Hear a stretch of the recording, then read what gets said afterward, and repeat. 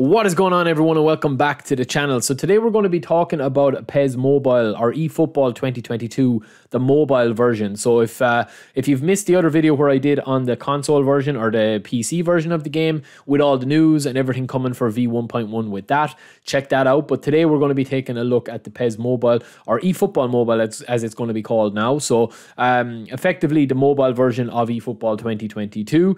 That's getting ready to launch, obviously, with Season 2 as well.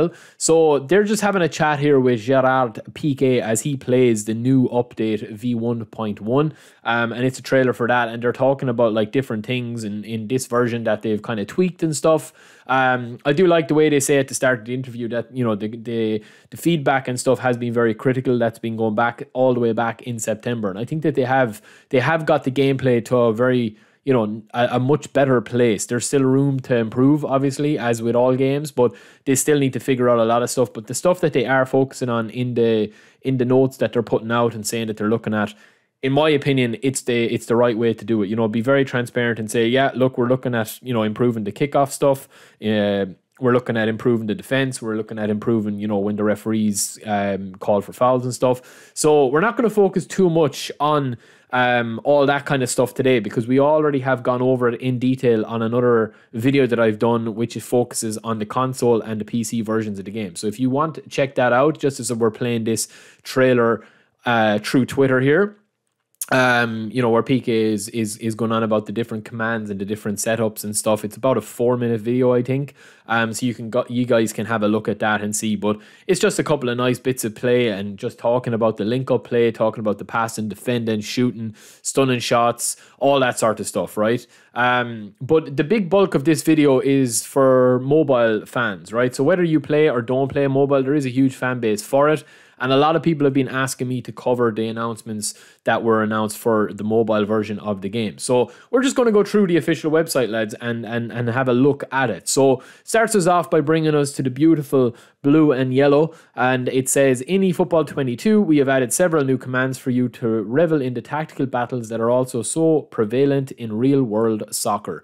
On top of that, we have also implemented changes to some of the commands from previous installments. In this section, we'll be going through these commands based on different control types. Note that the control type previously known as Advanced in PES 2021 has been renamed Touch and Flick in this installment. So yeah, okay, we'll leave that as is. For more information regarding the different commands, check the command list in-game, right? So as you see here, right, in, you know, blue at the header bar here, mobile, right? So all of this stuff here, you've got your nav bar here where you've got your season 1, season 2, patch notes, all that sort of stuff. But this mobile here, we're going to be taking a look at the controls, right? So we've got new commands in eFootball 2022, and it's broken down into new commands, classic, modified commands, classic, new commands, touch and flick, which they've mentioned there, replaces advanced, and then modified commands for touch and flick. So basically modified commands for advanced. So if you played on advanced controls or you played on classic controls, advanced is now known as touch and flick, right? Yeah, don't ask. Anyway, control type classic, right? So the new commands in eFootball 2022, we've got a load of ones that they're just shown here on mobile. So this is kind of the first, you know, outright definitive mobile footage that we've got, I suppose, of the gameplay, right? So we're going to have a quick look through here, and we're going to play this picture in picture here while we're talking about it. But this is just showing you how to do a sharp touch. There's new commands, obviously, and it's showing you how to flick on the left side with dash dribbling. You've got your buttons over here, obviously, for mobile devices. And then you've got, obviously, your movement of the players, and you've got the little arrows underneath. I'm sure that you'll be able to change them, but most people might leave them on for mobile. It depends, but that is a sharp touch. So one of the deciding factors in dribbling is rhythm. Dribbling in a relaxed rhythm before suddenly accelerating can help you leave your opponents chasing shadows. The sharp touch command is at the ready for you to take a strong touch and swiftly accelerate to leave the defender behind. So again, that's nice, you know, going through the paces, obviously, of kind of slowing down the tempo and then bursting past players, you know. So that's probably something that everyone's going to be doing a lot with eFootball 2022. Stun and pass. So this is another new one, obviously, that console fans have seen and have been playing since, you know, the beta back in September or before. So low passes, lofted passes, and crosses alike. Now you can play all kinds of passes incisively using stunning kicks, right? So to play a penetrative kick in real life, you have to take a bigger stride. You know, you have to give yourself more of a run up. We have also created that motion in this installment of the game. This means that the ball would take longer to leave the player's feet. So yeah, I've seen this happen before. It is very hard to get off a stunning shot online against a good player. You know, you need a lot of space, right? So they just showed a stunning low pass here, and there's a couple of different ones. So they have the stunning low pass, which you can see here. And again, lads, you can go in and have a look at this, and when you do get your hands on the mobile edition, you'll be able to test all this stuff out yourself.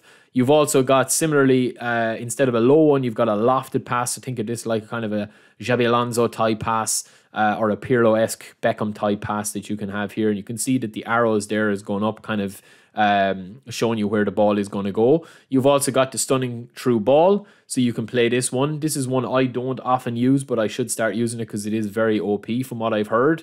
But you've got the stunning through ball here. Puts a bit of salt and pepper on that, a nice little angle in here. And you've also got stunning fly through pass, faster than a normal chip shot through pass with a slightly lower trajectory. Furthermore, the ball would tend to aim closer to the receiver's feet than usual, right? So there's a lot of different information here. You've got stunning through pass, and then you've also got this one here, stunning chip through pass, which is quite nice as well. And again, they're just showing you all the different ways to do it. It's kind of like a tutorial and showing you the new stuff. You've also got stunning cross. Again, says, you know, it's does exactly what it says on the tin. You've got your stunning cross where you put in a pace. This is super OP at the moment in the console version of the game. You've also got the stunning low cross then as well. A lot of people like to use this one as well.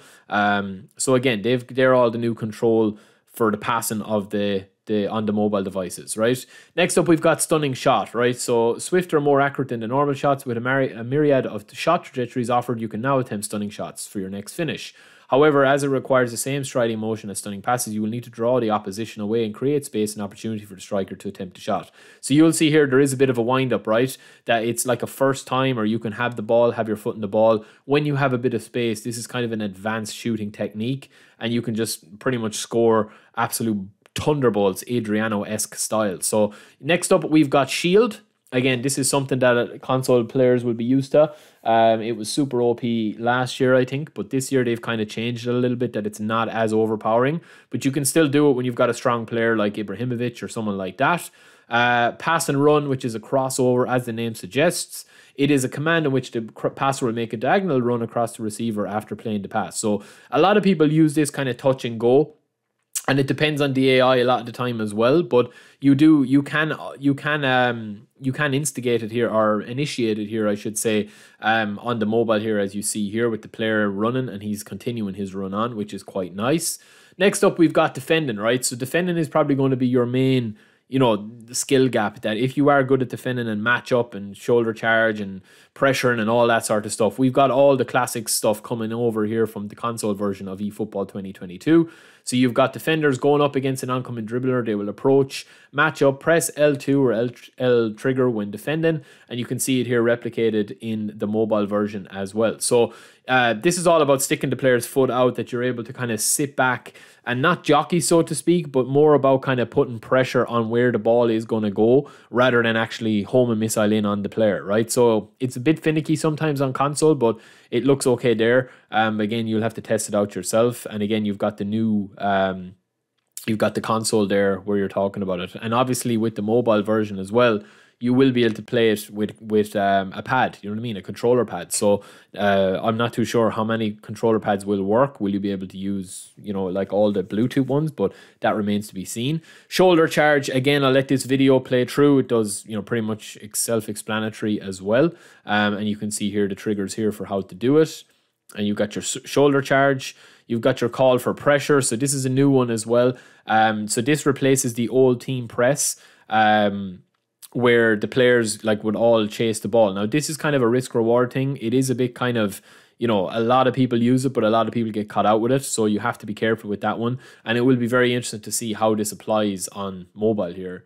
So next up, we've got modified commands from eFootball PES 2021. So they've got all these new ones here that you guys that play mobile a lot will be familiar with. So you've got quick stop, face the opponent's goal. This is a really good one for like stopping on a sixpence and then turning and being able to like accelerate away. And of course, if you're mixing and matching all of these, you're going to be an advanced player. Lofted pass. just pretty much a simple lofted pass through, as you can see here. Flick the pass button upwards or downwards. There you go. You've got fly through pass, classic chip through ball, which is here.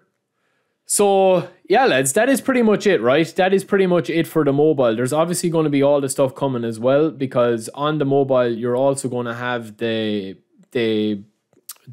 like all the legends and all that sort of stuff coming as well. As you can see here, there's all the like, eventually there is going to be the cross gen and the cross play and all that. We don't know when that's 100% going to be coming in. But they are doing maintenance on this part of the mobile website at the moment. So unfortunately, they have not that updated yet. But yeah, that is it, lads. That is it from me. Let me know what you guys think of that, if you're looking forward to the mobile version of it. And yeah, let me know what you guys think of that. I'll be back quite soon. And yeah, peace.